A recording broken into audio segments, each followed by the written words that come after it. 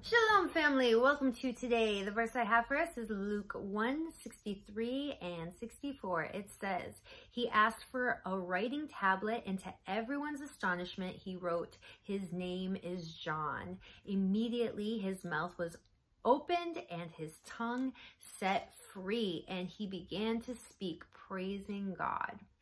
So what's happening in this verse is Zechariah has been unable to speak since the angel Gabriel visited him and told him that he and his wife Elizabeth would have a son in their old age, and they are to name this son John.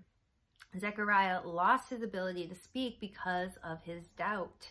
But once the baby is born, Zechariah writes a message that displays his belief, and so he regains his ability to talk. And I wanted to share this passage because it displays that written words hold just as much power as spoken words. In fact, sometimes what we can't, for whatever reason, communicate verbally, we can communicate through pen and paper or keyboard and computer screen. We see the danger of this online. As I said at the beginning of this week, I don't like censorship being forced on us, but I am not blind to the spirit of meanness that is running rampant on comment sections and in online forums.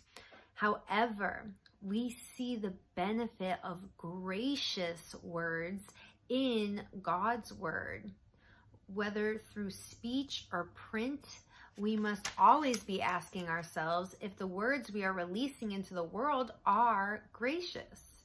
My prayer today is our words demonstrate our faith, and just like the freedom Zechariah experienced when he spoke truth, I pray that we experience the freedom of standing in agreement with the Lord.